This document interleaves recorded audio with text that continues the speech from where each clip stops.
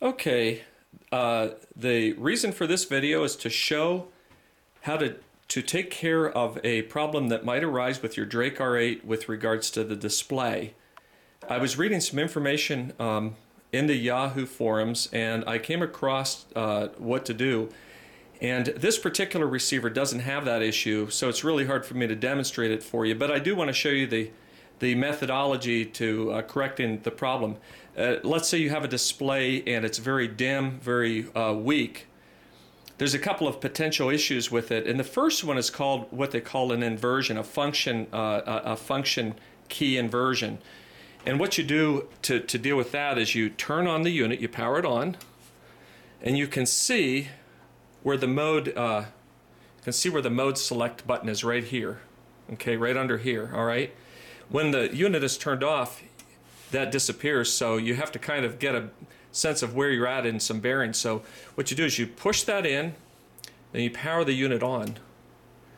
And now you see what has happened. It went from 10,000 down to 200, and that means that it has been restored now to its factory operating. So if the function key was inverted, it now is back to its regular standard operation from factory specs.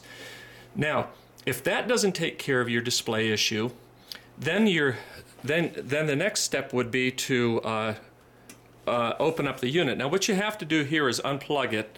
So I'm going to just reach down here, if you'll excuse me a minute, and I'm going to unplug the unit because, and you can see the power's off. I don't want to get electrocuted, obviously, and neither should you, so you would certainly want to make sure that you unplug the unit. Then what you have to do is remove the top cover. There are 5 screws that secure the top cover. There's 2 on each side, one here and one here. And then there's also there's also one in the back, right here. Once you do that, then the cover slides off. Now I've taken, in order to save time, I have already removed these screws. So I'm going to take that cover off, set it down out of the way, and then when you take a look here at the unit, you can see that there are some connectors, and these connectors can get oxidized over time. Now, according to the repairman at Drake, it is very unusual for a component failure to be the reason for a display to be dim. It's usually that function key inversion, or it is contacts. And it is this right here, this red contact, and it may be a different color and a different R8, but this needs to be removed, and it would be good to spray some contact cleaner on here and then reinsert this. Now, here's the thing. You may not have contact cleaner, so if you don't, you just work it like this back and forth and reestablish the contacts. The other thing is down here, you see there's another side to it. So you want to do this with both sides. It's back and forth, working back and forth. Okay. And those are the 2 things that you can do if your display is dim.